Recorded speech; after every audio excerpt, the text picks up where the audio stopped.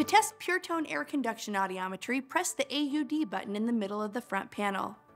There are 12 buttons in the middle of the instrument that will be used in the audiometry module.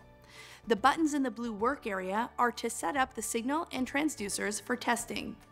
Available signal modifications are as follows: steady tone, which is indicated by the button with a solid line, pulse tone, which is indicated by the button with the dashed line, and warble tone, which is indicated by the FM or frequency modulation button.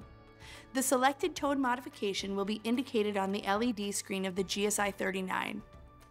The button with the picture of the insert phone will activate the insert earphone calibration, while the button with the picture of the headphones will activate the headphone calibration. Verify the image of the selected transducer that appears on the LED screen matches the transducers that are connected to the unit. The left and right arrow buttons change the frequencies.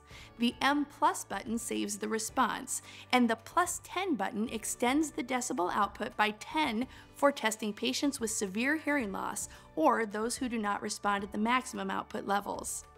The ear selection will be made by pressing the L button for the left ear and the R button for the right ear.